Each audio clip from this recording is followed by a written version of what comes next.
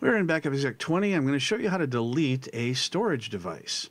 So we're in the Storage tab at the top in Backup Exec, and we see that our storage device is here. So if we right-click on the device and we go and we try to delete it, we can see the delete is grayed out. So let's go ahead and choose to disable the device. So now the device is disabled. We right-click on it and we choose delete, and we say, are we sure we want to delete this one? And we'll go ahead and click yes. And then it says, hey, 2 jobs are already scheduled to be used for this storage device. Give us a new storage location. Well, guess what? I don't have another storage location. So let's see what it says.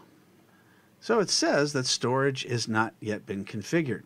So even though I don't have any other storage devices, it still let me delete the storage. Now, this was not true in previous versions of Backup Exec.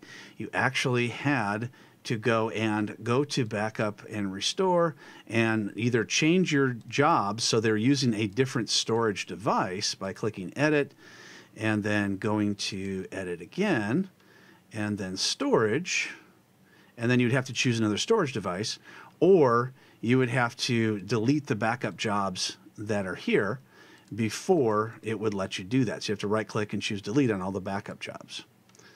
But now in Backup Exec 20, it lets you go ahead and delete the storage, even though you've got jobs that no longer have a storage device to back up to.